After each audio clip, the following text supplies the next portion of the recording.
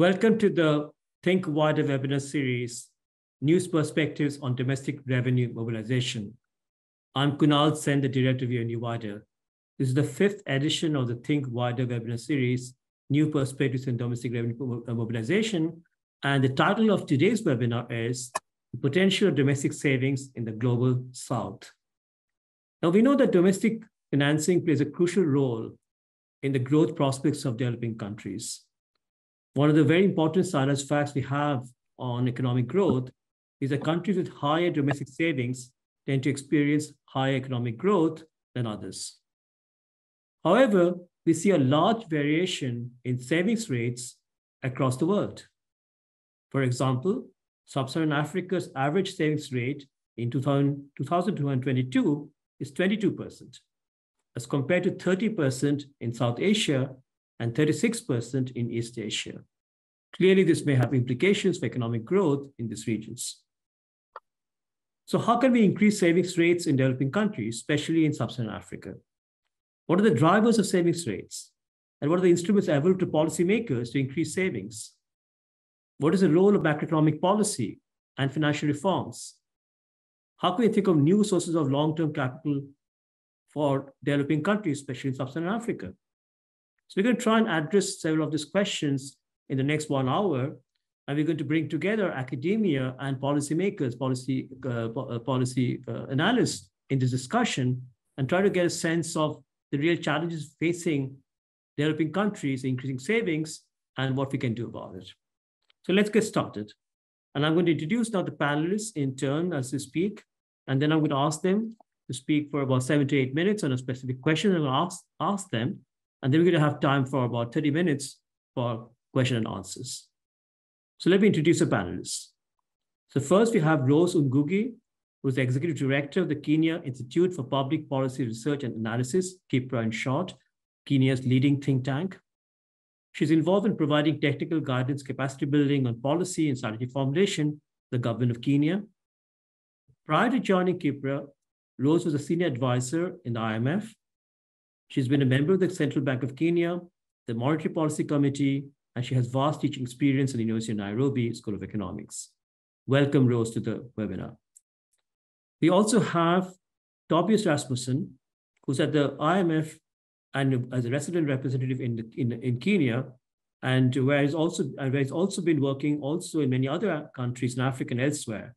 So he was a mission chief for Guinea-Bissau, and he's also worked in Ghana and Zambia. Tobias also worked in countries in the IMF's Asian, Middle Eastern, and Western Hemisphere European departments. Welcome, Tobias, also to the webinar. And then third, we have Amir Labdoe, who's a development economist and lecturer in the political economy of development at SOAS, the University of London. Amir has worked before at the LSE as a Channing House Research Fellow. Thanks, Amir, for joining us in this webinar. We're expecting a fourth panelist, Njuguna Ndung'u, who is a Cabinet Secretary of the National Treasury, the Economic Planning of Kenya. Dr. Ndung'u is, before he joined as Cabinet Secretary very recently in the National Treasury, he was the Executive Director of the Africa Economic Research Consortium based in Nairobi, and also held the position of the Government of Kenya Central Bank Governor from 2007 until March 2015. So I'm going to ask now each of the panelists one question to get started, and then we're going to try and have further questions as we have in the Q&A. So my first question is to Rose. Rose, the question I have for you, and this is to link to the overall question we're trying to answer in this webinar, is what are the drivers of savings in the developing world? What are the policy challenges in increasing savings, especially based on the Kenyan experience? And what do you think are the instruments that policymakers can use to increase savings in the short to medium term? Over to you.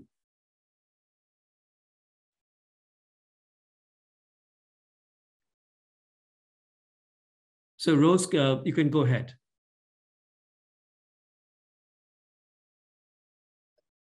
Just a moment, we will, yeah. I think I'm okay now. Yes. Yeah, thank you. Thank you very much, Professor Kunal.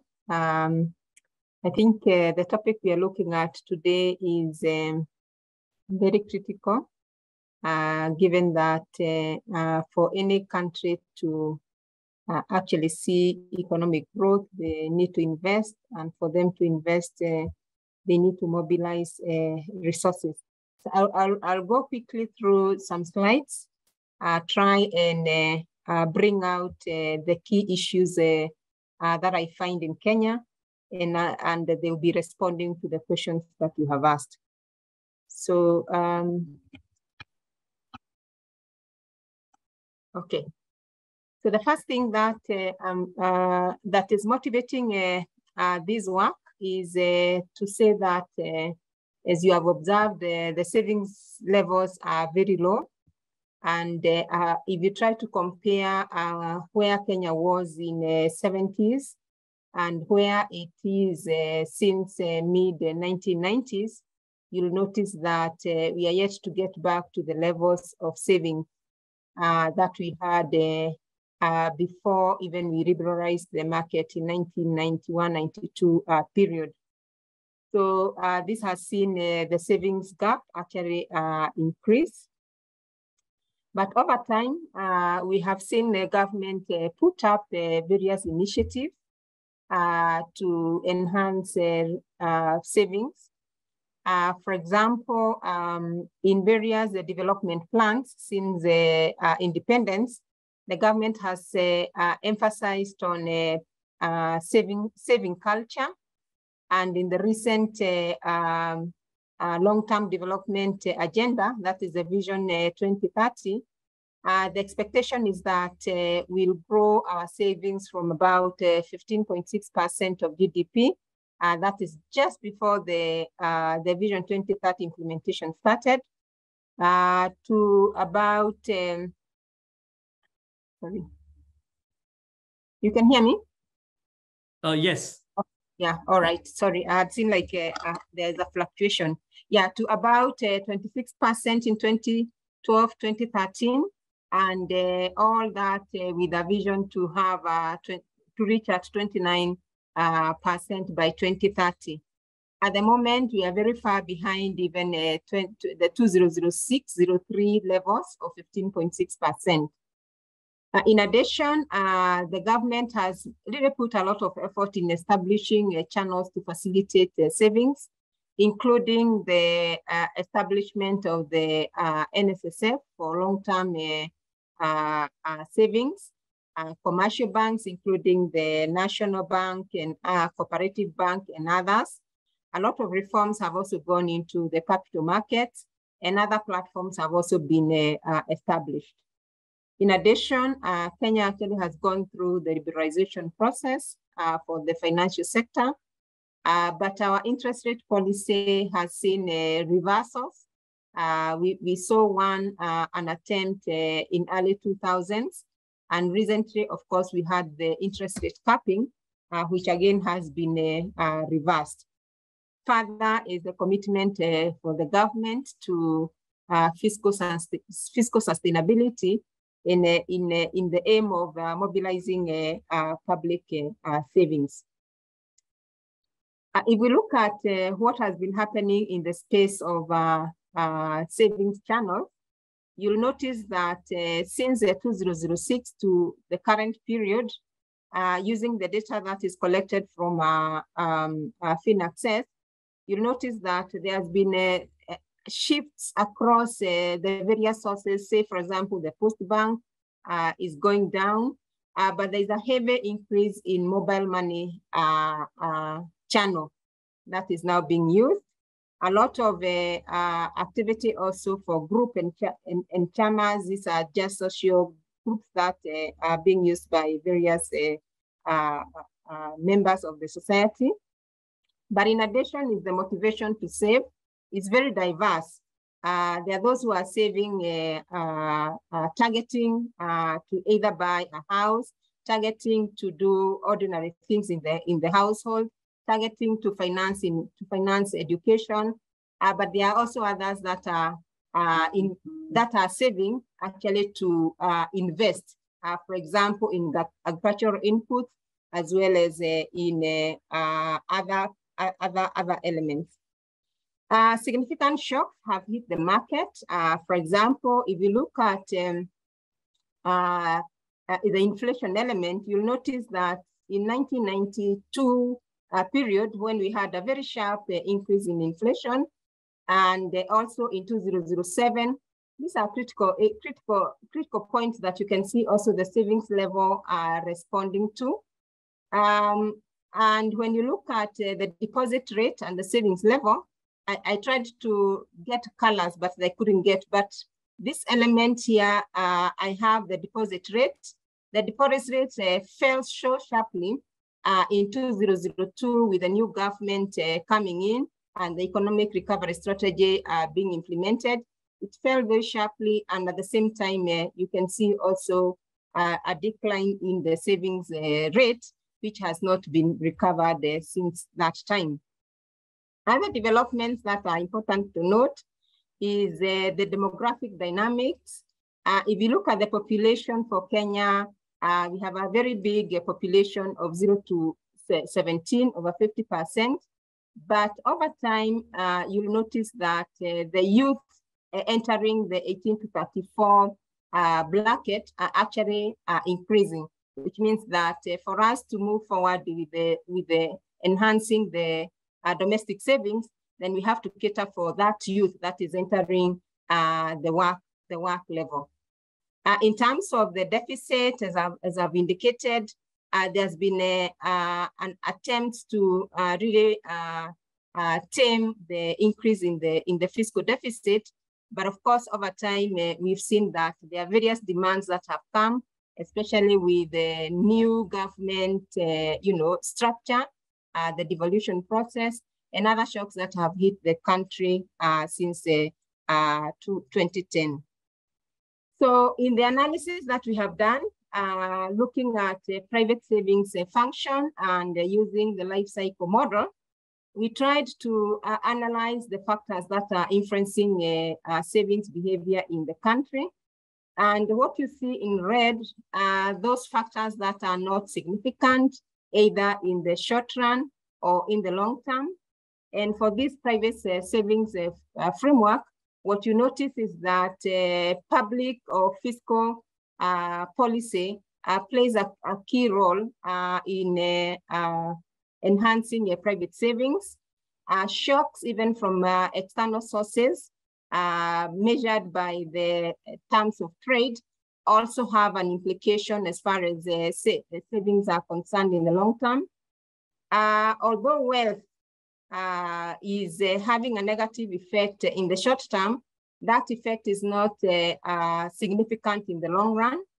Inflation is significant both in the short term and in the long term, but in the short run, there seems to be a lag of one with a positive and significant implication on savings. Per capita income, as usual, is a key factor in terms of enhancing savings. And it's one of the areas that the government, even in the development plan, was trying to focus on, seeing that the low-income earners were not actually saving a lot. Deposit rates, this is giving us a negative effect in the short run, but in the long run, it's negative, but not a significant aspect of how the income effects and the substitution effects are playing a part is what is determining the sign for the deposit rates. Further is the age dependency ratio, has a positive effect. And as you can see from the demographic dynamics that are in Kenya, you can actually tell where this is coming from. When we looked at the national savings framework, we had very few factors that were influencing savings. And of course, the national savings have other aspects in addition to the private savings. We have also the government savings. And the only factors that tended to be significant were the terms of trade and of course, inflation. And the financial development was giving us a negative sign. And age dependency was not significant. From this, the policy implications that we were drawing from it is one, fiscal sustainability, given the implication that it has on private savings. External shocks are very, very critical, and seeing the implications that it has on exchange rate as the path to savings through interest rates.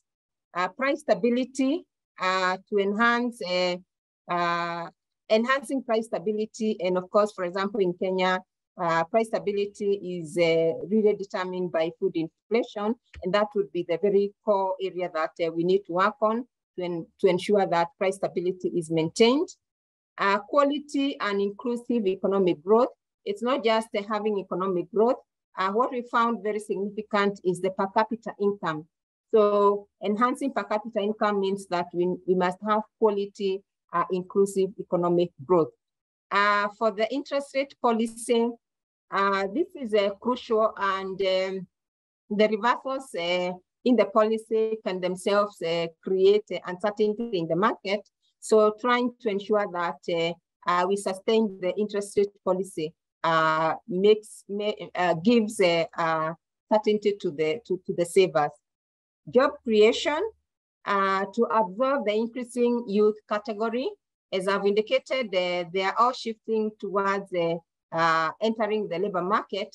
And what we need is actually to sustain them with decent jobs so that they are able to enhance the savings. And of course, finally, is looking at beyond the financial savings, the non-cash savings, given that sometimes the targeted savers, after they have put their savings and they have gotten their asset, they again start again with the targeting for savings. Because given 7 minutes, thanks very much. Yeah. Thank you, Rose. Actually, I mean, one of the important things you mentioned was on macroeconomic stability and price stability. There's an open question that given the high inflation rates we're seeing in Africa and also obviously in other developing countries and also in developed countries, what does it mean for savings going forward, given we know that, say, inflation can be quite detrimental, high inflation can be quite detrimental to savings. I should have mentioned that earlier, that the paper that you drew from in your presentation is on the UNU-WIDER website. It's part of a project on domestic savings shortfall in developing countries. What can be done about it? It's already a wider working paper, and we have already have a link to the working paper in the chat, so others can take a look at the paper. It's a very important paper, and it's very rich empirical analysis. So definitely worth reading for those who are interested in this area. So I want to move on to now. I think I've actually now see Dr. Ngugi online. And so actually, I have already introduced you, Dr. Ngugi, because I knew that you might be joining a bit late. So maybe I think it's important that we move on to you, because some of the implications that came from Rose Ngugi's presentation, mobile money and so on, is important to understand that how important is that for overall savings, not only in Kenya, but also, of course, in the African continent. So the question I had for you, if I can just jump into the question then, is what is the role of fintech in increasing savings in Kenya, but also in Africa? What can Kenya's experience suggest for the rest of Africa? And what are the challenges on trying to increase on trying to use fintech for mobilizing savings? Over to you, Dr. Ngugi. Thank you so much for joining us. Thank you so much. And let me say that I'm very happy to be in this part of the program. And I'm sorry, because I think my life has become difficult to plan. I kept on trying to defend this time, but somewhat I was almost I had to chase people away from my office. I think Tobias is not in the same kind of problem or rules like I am in. Let me say this is a subject matter I really quite appreciate and like, because I've come a long way with it since 2007. But in actual fact, what we introduced in 2007 has become very, very important. In fact, what we introduced, although it is an embodiment of mobile phone financial services platform, it was actually a retail electronic payments platform. and which by the mere fact that it's a retail electronic payments platform, it talks to itself in a number of ways. Of course, the first general conclusion everybody makes is that once you have a retail electronic payments system that is efficient and transparent and effective and also safe, it means that it is going to be a game changer. And for me, that is a very, very important concept, especially in a world where you have segmented markets. If you have a product like that that can navigate across segments of the market, that is actually a very, very important contribution to the whole ecosystem. But then moving further, it creates what we call accessibility. But most people don't realize how that solves myriad of constraints when it increases accessibility. In Kenya, of course, the initial, should I say, achievement, as Rose has just said, is actually financial inclusion. But financial inclusion itself, it was on the services bait. But within no time, banks realized that, oh, here we have a technological platform that can actually help us manage micro accounts, whether it's micro savers or micro depositors or even micro lending. All those things went hand in hand. And the developments are quite pervasive. And I'm very happy that I managed, after a long struggle in my work, to actually come up with a case study of M-Pesa. And I think I've shared it across, and it's also in the AERC website, which I think I liked a lot. And I made sure that I finalized it even after many years. But within it, I've covered so many papers. But the most important thing is that the constraint, of course, one of those successes, one success led to another. Let me give you a chronology of events. The payment system is working. It encourages banks to use that payments platform to actually introduce virtual savings account and virtual lending accounts. It allows the banks also to correct credit scores so that they can actually change the collateral technology. And finally, you find that then there is space for everyone to participate and even to use that system. Those benefits are quite clear. And for purposes of even that space, it also brought in so many other actors in the service that you did not even need to go to look for those services. For example, e-government services worked. In 2017, IMF came up with a volume that the title was Digitization and the Design of Public Finance.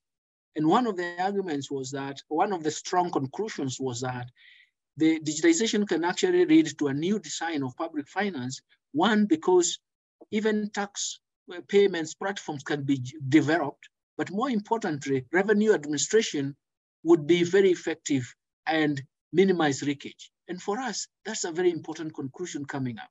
So essentially, we've gone through that.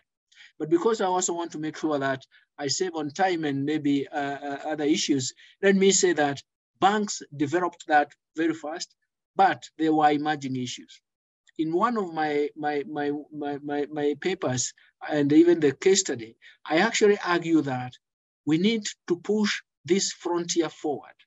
So let me present 4 points that would push the market, which also, if you flip the other side, it would show that there were disadvantages or there are constraints in the market. The first thing is that if this is the game changer, if the retail electronic payments is the game changer, then it means that we have to widen the physical infrastructure of the fiber optics so that the telecoms can actually ride on that physical infrastructure and create the core infrastructure, which is now M-Pesa, which is riding on the physical infrastructure. Because no one should be left behind, if this is the game changer, then it means that we have to make sure that we have widespread connectivity. So connectivity becomes a solution for the future, but it's also for countries or even in the same country where regions are not covered, it becomes a major problem. So make sure that no one is left behind. The second thing is that I am one strong believer of development of markets. But for us to develop the markets, we also need to nudge the markets into the optimal path. We have to regulate that market. And more importantly, we have to protect that market.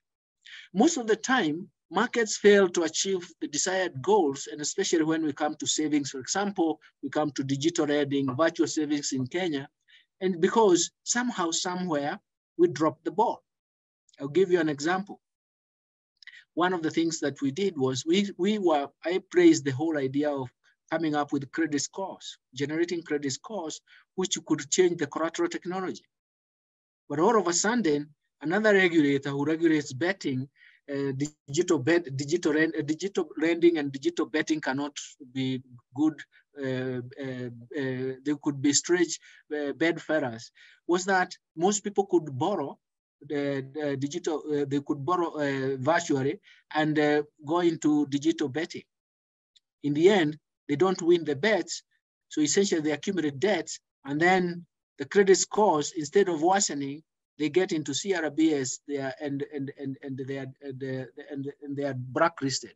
So you can see that instead of using the credit scores positively, the CRB uses it as a binary tool.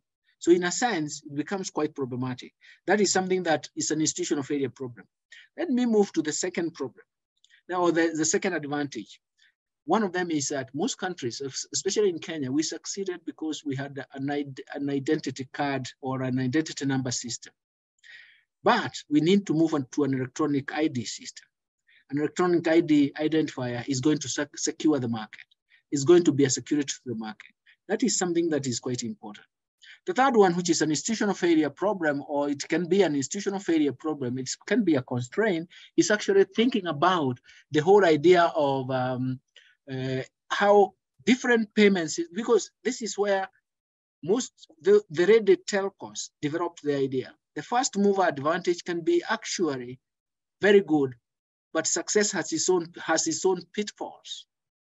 So you found that, especially in Kenya, everybody gives the Kenyan example. There is a monopoly, but it is a first mover advantage. Why I say it's a pitfalls, for success has its own pitfalls, is that because of that success, everybody wanted M-Pesa. We pushed the dominant, the first mover into providing networks and solutions. In the end, that physical infrastructure cannot be replicated by those that come later. It's so expensive to replicate. So in a sense, you have to look at it in terms of an interoperability in a different sense. For me, the advantage of interoperability across payment system is that it enlarges the market and lowers the unit cost. And then it means that it becomes sustainable.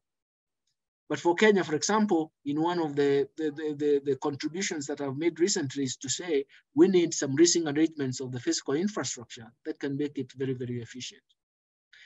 Third, and maybe more importantly, we have to defend ourselves against institutional failure problems in regulatory capacity.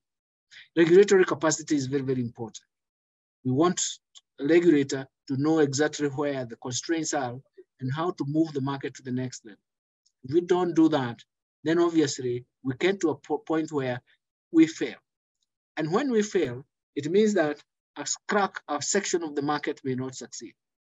I think the issue and the comments worldwide is that we succeeded in Kenya, especially coming up with a retail electronic payments platform, because the central bank as a regulator of banks and communication authority as a regulator of telcos came together and agreed and understood each other. But there will be an intertwine of other regulators who may not understand that space. And that is where problems can emerge. I've given you examples of digital lending and all that. So these are the issues. But then we come to the main subject matter. If I say those are the issues, then it means that we have to go back and say, what about the savings themselves that fintechs have really carried us? They have carried us this far. It means also those savings must be dependent very much on how do we regulate institutions, or how do we sustain those institutions that are carrying our savings. And the second thing is that those savings are supposed to also generate investments. And then we have to see the path from generating savings to investments, and return on those investments are going to be commensurate. So I'm happy about where we have come from. It's a good showcase, but we have to watch in terms of an institutional failure problem that can actually constrain the achievement in this process. Those are the points I wanted to share, which I believe that I've summarized them in a way that is coming up. But then, oh, sorry, before I leave that, let me say finally, I always support that the government should tax a booming sector, because essentially that is how the government can generate the resources. But we have to be careful, so that you don't kill the goose that laid the golden egg. When I wrote, there's a paper I developed and was published in Brookings, and I argued that when you tax retail electronic transactions or mobile financial services, you have to be careful that you don't create a reaction that there is a thin line between the sensitivity of those small savers or small transactors when the tax itself create a wedge. We have seen in Kenya, for example, in the recent months, in the recent years, maybe 2-3 years ago, you find that there is more cash now than it was, because essentially people are sensitive to the cost of transactions. So that is something that we should watch on, and it's a pitfall that I'm seeing coming up. I do hope now that I'm here in this position, we can reverse this so that I don't call it a disadvantage, but I'm warning. In fact, the title of the Brookings paper was Taxation of Mobile Phone-Based Transactions and What Should African Countries Learn from the Kenyan Case. When I wrote that paper, the excise tax rate, VAT on the transactions was 10%. It is now almost 20%. You can imagine the pitfalls. So that is some of the things that we should watch, and it can actually produce some failure. So thank you very much, and sorry for taking more time than it was allocated to me. And thank you very much for seeing everyone. Kunal, thank you very much. Thank you, Dr. Ngugi. Actually, it was really insightful. And I think the arguments you make, it's so important for policymakers that to bring about what we've seen in the Kenyan success story with M-Pesa and mobile phone transactions, there are many other things you got to do, including physical infrastructure like fiber optics and so on, and the regulatory environment has to be supportive of this.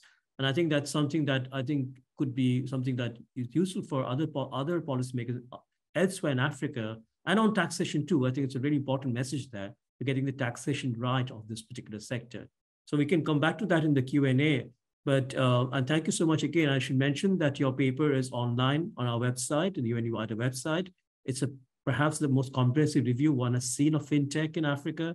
So absolutely essential reading for everyone. And the link is there on the chat.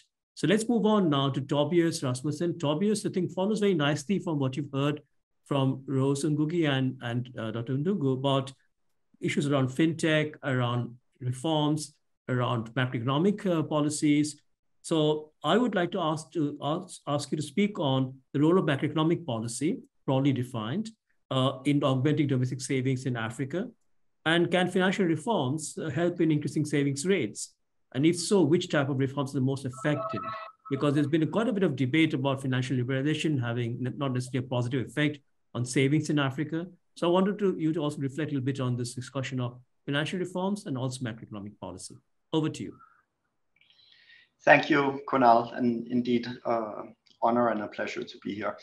I have a few slides, so let me try sharing my screen here.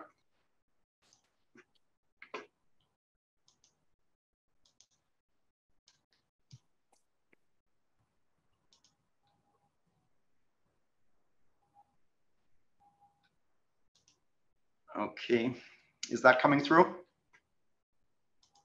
Yes,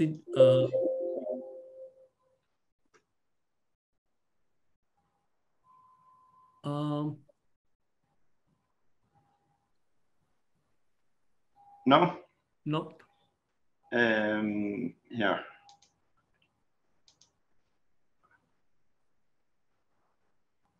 No? Not yet. I think Anna might have your slides, right? In case you can't share it, Anna can possibly. Let me just try again. Sorry about this.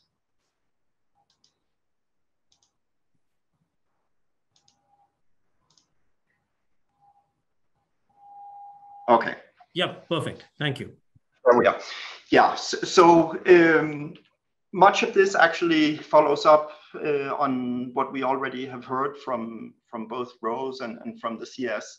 So here's a slide similar to what Rose was showing from the Financial Access Survey in Kenya, but more recent data.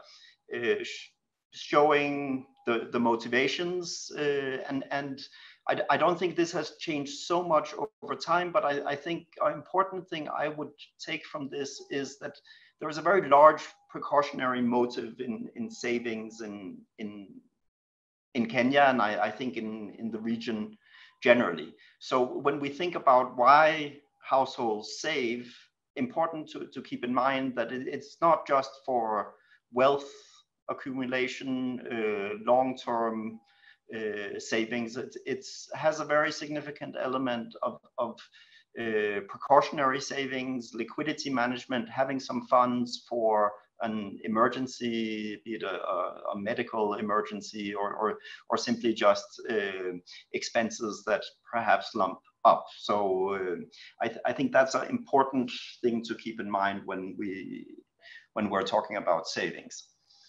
Then at the broader macro level, you spoke about this, Kumar, and I think where savings really are important is that link with investments. So this is really the old famous Feldstein-Horioka result, that there is a correlation between savings and investment.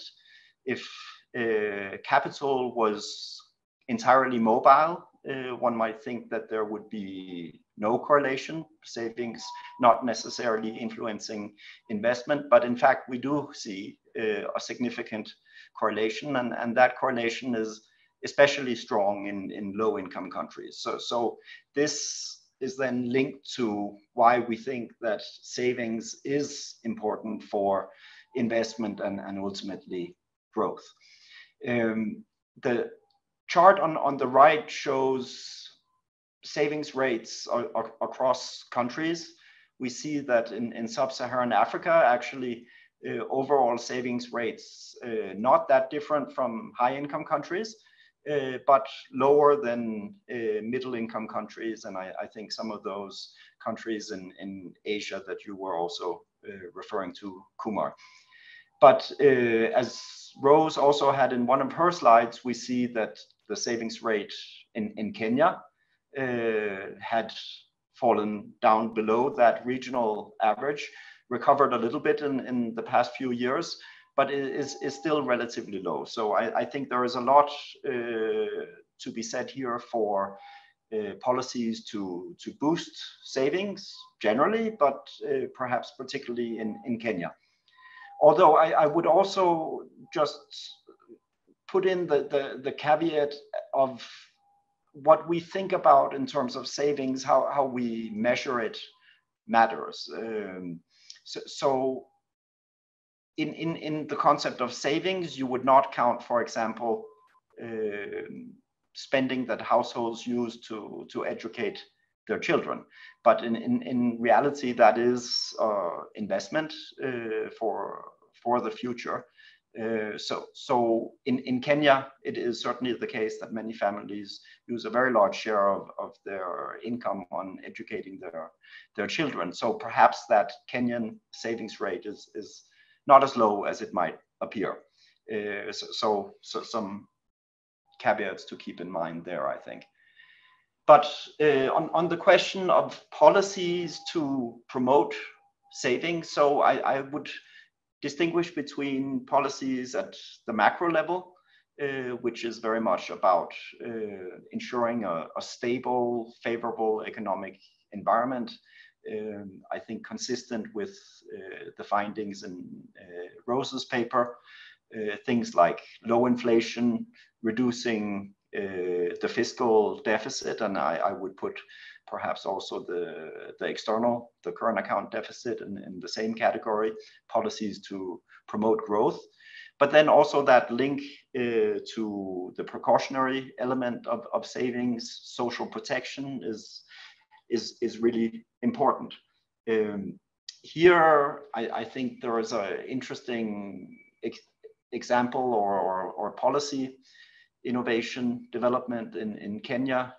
New government is moving to significantly scale up the contribution rates to the national social security system. So that has the potential, I think, to work on two levers that are important in relation to savings. One, increase overall savings in the economy and provide funds for investment that way, but also in as far as that social security system is also providing social protection, you're addressing some of those needs that people have that have caused them to engage in precautionary savings. But how that system is managed is, of course, also very important. Then the other category, financial reforms. Here, I think important to look for making an efficient and inclusive financial sector. Many of the agenda items there that the CS spoke about, healthy competition, new products, and in particular also the scope for expanding the reach of products, financial inclusion through microfinance, mobile banking services, and all that. And then the regulatory environment, consumer protection, all important to ensure that there is trust in the financial system. Now, as an example of the importance of some of these innovations in the area, I think also instructive to look at a slide that Rose also had, but without 2021, the use of savings by instrument in Kenya. And one thing that is really striking in this data is the columns at the bottom, where you see bank financing shooting up from about 10% of savers using banks to save back a decade ago to 58% in 2021. And the growth there is really via these mobile platforms. It's what the CS was talking about, the apps that people are able to use, linked to bank accounts, they're able to save easily. And policy also playing an important role there. In 2021, following COVID, we saw the removal of some of the fees that applied for moving money between mobile money accounts and bank accounts. So reduced transaction costs, and this presumably has contributed importantly to that surge we saw in the use of bank savings. You also see in this chart savings on mobile money platforms themselves. These are the digital wallets. So that is an important part of savings, not growing as much, but it's been there for a decade or so. These savings are not earning interest, so they're very convenient to use, but they don't have the capacity to remunerate savings in the same way as the bank products do. So overall, I think a lot of role for policies to stimulate innovation, encourage use of savings through these new technologies.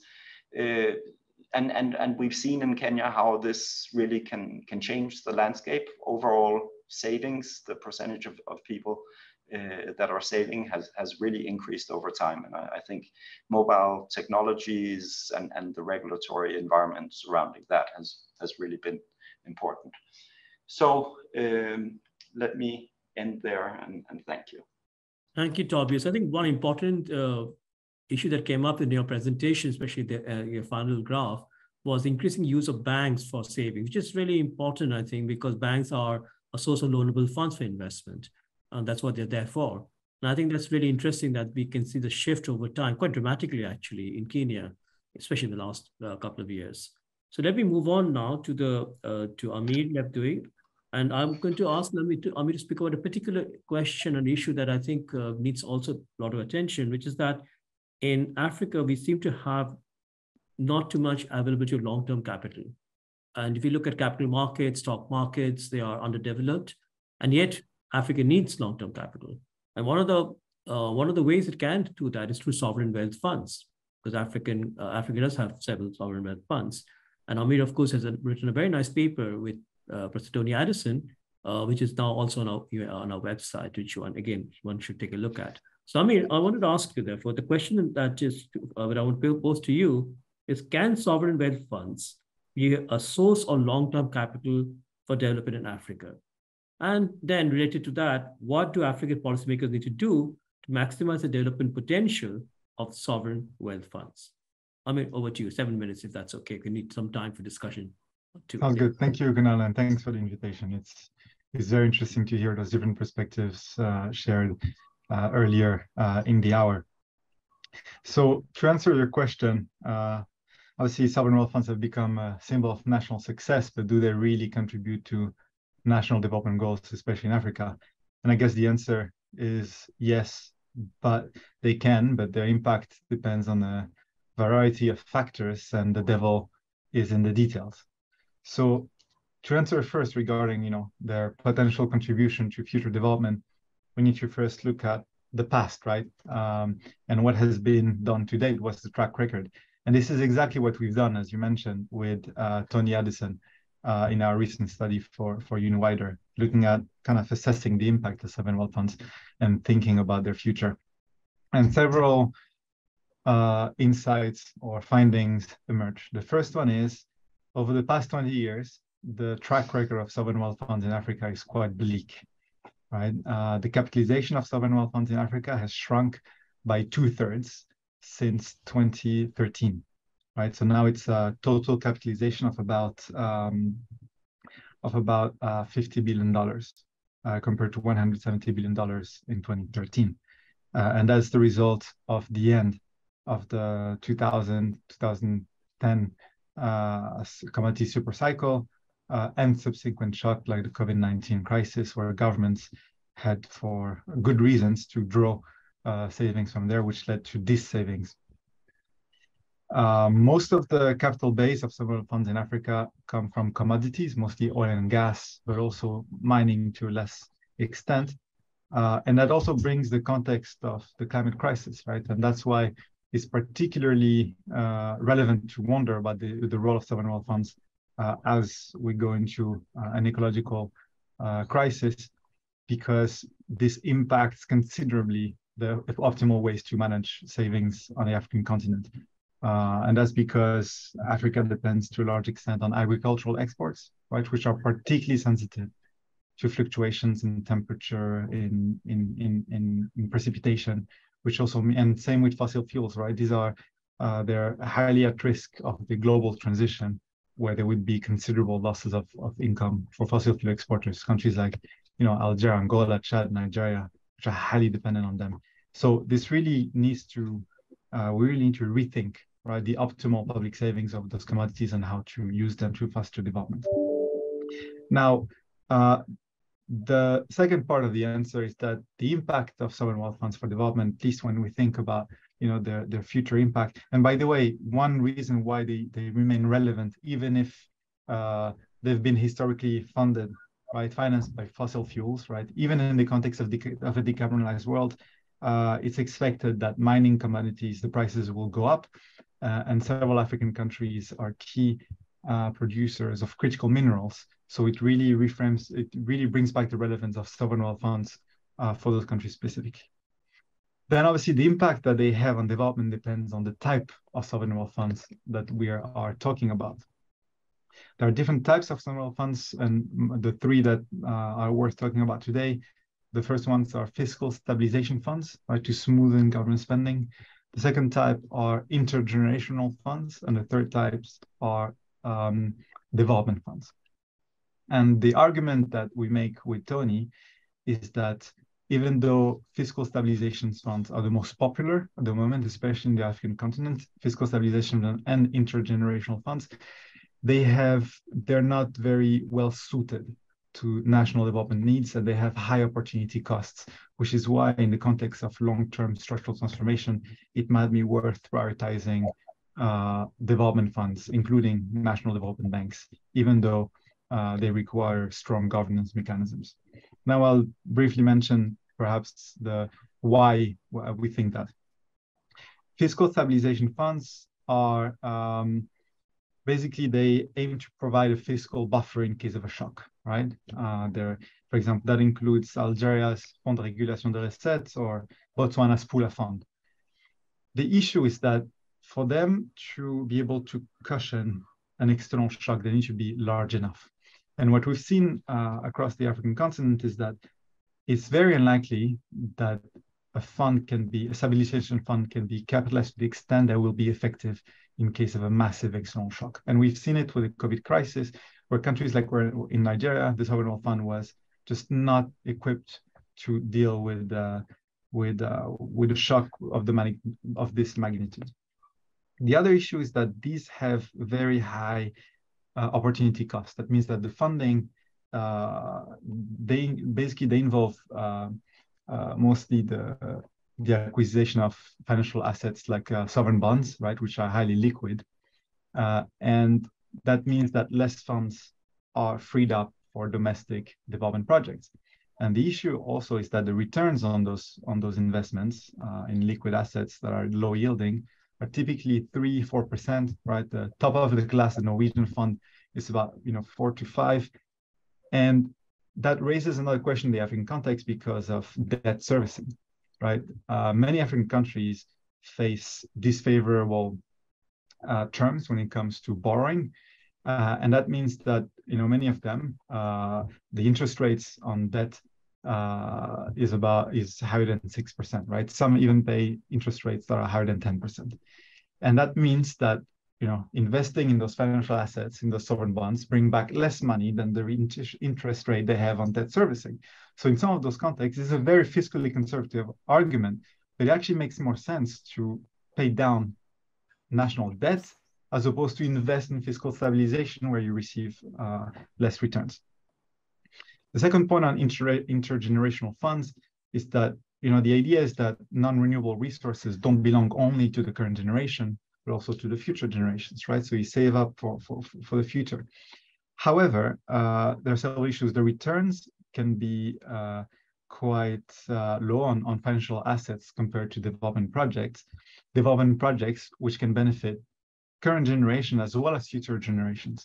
And even if you look at things like education spending and healthcare spending, right, given high levels of infant mortality rate in the African continent, you actually benefit future generations more if you invest in maternal care, right, which ensures that more people actually have a healthy life, as opposed to keeping the money in financial assets and paying down to future generations in the future. And the other issue is in terms of climate risks, right? Financial assets are particularly vulnerable to climatic and transition risks, which means that spending on development projects offers more resilience as a savings mechanism. That leaves us to development funds. And here the idea is those funds encourage national development by investing a portion of their portfolio in the equity or debt of local companies with a potential for growth, as well as domestic infrastructure. And their role is really to address market failures and capital constraints which prevent industrial development and diversification in African countries. So their aim is really to crowd in private capital. And here a few things can be said. Some exist on the African continent. I think a few that need to be named are at least Gabon's Strategic Investment Fund, Senegal's FANSIS, or the Ghanaian Infrastructure Investment Fund. By the way, Ghana and Nigeria are the only two African countries that have all three types of funds at once, right? And so this is this helps address also existing challenges of commodity dependence, trade dependence, technological dependence. However, something that needs to be stressed is that the success of these types of funds are highly dependent on strong governance mechanisms, right, to ensure their effectiveness. proper public disclosure mechanisms, parliamentary oversight, to show transparency in terms of how decisions on investments are made, as well as proper evaluation and monitoring and evaluation mechanisms. It's also better to have one fund than two. And basically, just to conclude, it's hard, right, for governments to pursue a consistent strategy when it comes to public savings. Political expediency can often win out, especially around election time. But it's important to remember that given the patterns of commodity dependence across the African continent, it's extremely important to think about linking public savings with a structural transformation agenda, which is why it's as clear as ever that African governments and their international partners need to take bold steps towards prioritizing the right type of development finance to ensure future prosperity. Thank you. Thanks, Amin. Actually, there's a question for you already in the chat, but I'll get to that question in a minute. That's a really good question, actually. But I think before, I want to know, because we don't have much time for Q&A, I wanted to pose a question I see in the chat, which is kind of interlinked question that's coming up about Kenya, which is that the question is that we've seen this decline in mobile money in 2021, quite a sharp decline, which I think Tobias showed us in the graph. And there's also this question that we have a lot of increase in MFIs, microfinance institutions in Kenya, but also obviously in other African countries. So there's two interlinked questions here. One is that why are we seeing this decrease in mobile money, if it's true, in Kenya? And also linked to that, microfinance institutions, how important are they? I mean, if we see this growth in their number and the scale, what implication does it have for savings? So can they be a vehicle for savings or not? Or are they too small and too fragmented to do that? I'm going to now go in order of the panelists. So Rose, did you want to say a little bit about what we're seeing with mobile money in Kenya? If this decline that we see for only 1 year, is this going to be a trend or not? And also microfinance institutions. And I'm going to ask Ngugi to speak to the same question, and then Tobias too. So Rose, go ahead. Thanks. Yeah, thanks very much for that. I'm assuming that is data that is coming from FinAccess, because if you look at data that is published by the Central Bank of Kenya, that decline is not feasible. So, of course, during the corona pandemic period, we saw quite a significant increase in 2020 and 2021, and probably it's the perception element that is being reflected in the FinAccess element. When it comes to the MFIs, one of the things that we have in Kenya is two classes of MFIs. There are those which are deposit taking, and they are under the central bank surveillance. Of course, the ones that are taking deposits. And there's been growing activity as far as MFIs are concerned. But at the same time, there are those which have seen, have faced some challenges. And there is an element of purchase of some of these MFIs by banking institutions. Yeah. Thank you, Rose. So Dr. Ngugi, with the same question to you. I mean, do you see a kind of secular decline in mobile money happening in Kenya as people now shift to banks, as we saw from what Tobias showed us, or not? And the other question is microfinance institutions. How important do you think they could be for mobilizing savings? I think for me, thank you very much. And I did raise an issue about taxation of mobile phone-based transactions. And of course, that is in itself, because essentially, let's face it, essentially it was for those people who found that going to the banks and even compliance cost was very, very expensive. And once we create a wedge between them and the cost of transactions, you may find that there is a storing behavior. That's one aspect. The other aspect is that, and this is something that we have all had, by the time this current government came, this current administration came in, there were quite a sizable number of people who were blacklisted by the CRBs, so that they could not participate in that particular market. We are just salvaging them. So in a sense, what has throwed is actually an institutional failure problem, as we can see, because they were blacklisted, some of them with as little, because there are other products. Let me explain. Maybe I needed to go back, and I don't know whether Rose touched on it, and I don't know what Tobias touched on it. One of the things has been, there has been other products that have come in. And one of the most maybe corporate in terms of new products was actually a form of overdraft facility. And that overdraft facility became very popular. But of course, when it is popular and easy to get, it can be abused. And at one time, there were close to 13 million customers blacklisted because they were not paying the overdraft facility. So in a sense, what you're really saying is that it is important you bring in so many of these products, but if you don't have as a filtering mechanism to see that they are not abused, it can work out negatively. So there's a combination of various factors. For me, I consider them as an institutional failure problem because you need to nudge the market to the optimal path. But if you create compliance costs that are so expensive, the markets, most of the customers leave the market. And that is something that becomes quite critical. And I like to even Tobias, the way he paraded in terms of why most people save. Most of the time, it is actually to safeguard themselves in terms of future shortfalls. But at the same time, you have to be careful about where savings are. For example, if you look at, Tobias, if you look at the time series data, you would see that when there is a bank failure, there's a major problem that takes place. Especially the savings or even exodus of savings from banks deep because of the fear. But I don't know whether the data have revealed that, but it's one of the areas. But I wanted to emphasize those 2 points, one in terms of cost of transactions, and the second one in terms of an institutional failure problem to recognize, actually, if you create a binary tool, it becomes problematic. We need to get a better mechanism of how you filter the digital lending platforms, because essentially people can board. Thank you. Thank you, Dr. Ngugi. It was very, very helpful. Tobias, I was wondering whether you want to reflect a little bit on this question very, very quickly. We don't have, we're already a bit over time. Yes. But the other thing that's come up, is the inflation question, right?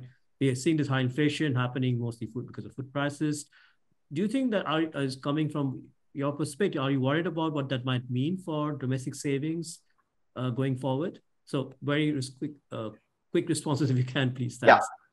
Yeah, sure. Maybe just on the first point with what we've been seeing from the FinAccess survey on savings and use of mobile money. I think important to make clear that the question is there, are you using your balances on mobile money as a savings vehicle? This is distinct from use of mobile money in general, which definitely has been growing and growing sharply in terms of transaction volumes and numbers during the pandemic.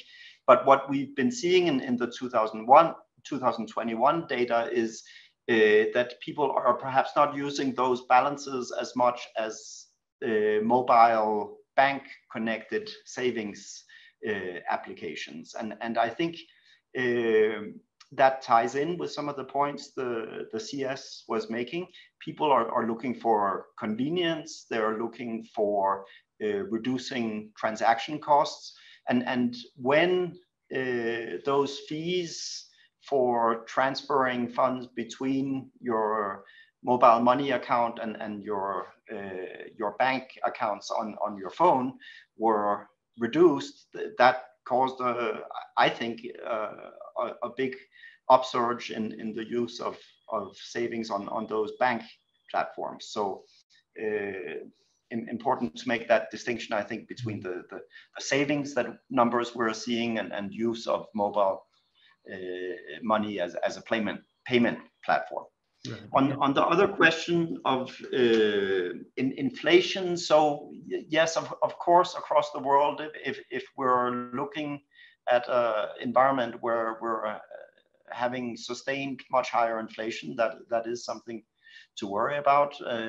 We would all hope that inflation is reduced and comes back into target levels. Otherwise, I do worry that could have negative implications on not just savings, but also investment levels. We want to get back to that macro stability.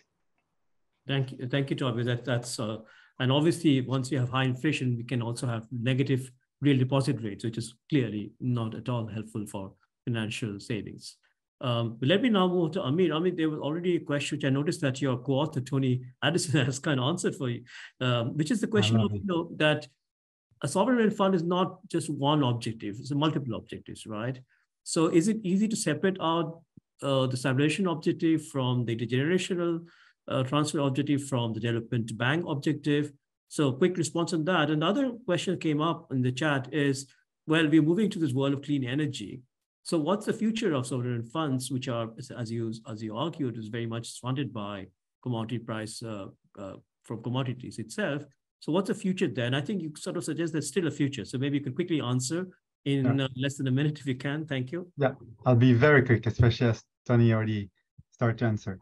On Santiago's question, it's true that sovereign funds with more than one objectives or more than one fund exist, like Botswana's Pula Fund or Mozambique's Perspective fund that have both stabilization and intergenerational savings objectives. But the problem is when the purpose of each of a fund isn't clear, the governance becomes harder, right? So, and in a way, if it's a single fund, then the portfolio should reflect that with the relative weight of each objective to policymakers. So running several funds that are separate entails additional administration, but at least it has the merit of having only weighting one objective. There's only one objective against which to match assets. On the second question, that's a very important question. And that's why the role of the fund becomes even more crucial in terms of helping the transition, right? Helping sustain returns even after non-renewable resources deplete or after fossil fuels, the demand drop because of decarbonization. So they should have a climate mandate as well, especially when the revenues come from fossil fuels, which means that the standard policy advice is not suited, and turning towards a development fund is perhaps more advisable. Thank you. Thanks, Amir. I noticed that there's still more questions coming in the chat, but unfortunately, we are definitely out of time, actually. Thanks so much to Rose and Ngugi, to Ndugu, especially. I know how busy schedule that you have, and to give us some time for this panel. Tobias Rasmussen and Amir Levdui. And of course, again, a lot of this was presented back by really good papers that are on our website. So do take a look at that. And thanks so much to the audience for really nice questions, for a very active participation.